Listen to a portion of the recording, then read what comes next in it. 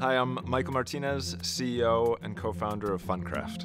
We make daily ritual word games. We saw a big opportunity to bring deeper gameplay to classic word games. I've been in the games industry for quite some time. You want to be able to find out quickly if a game is working or not. Wordgrams is our franchise game, and this is a turn-based crossword puzzle game where you and I are competing in a crossword and we're placing our letters on the board. We've found that the first move that a player makes, if a player places 3 to 5 letters on the board successfully, they have drastically higher retention than someone who places 0 letters on the board.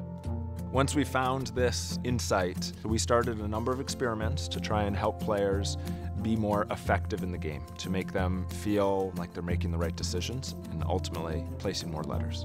We've run over 200 in the last year. So the goal of every experiment is to find something that makes a better experience for our players and that hopefully will lead to better business results. With these improvements, we increased our day 1 retention by 10%. That's a huge increase for a year-old game. With those gains, we were able to invest more in user acquisition. We've doubled our revenue per user, and that's allowed us to double our revenue and double our users.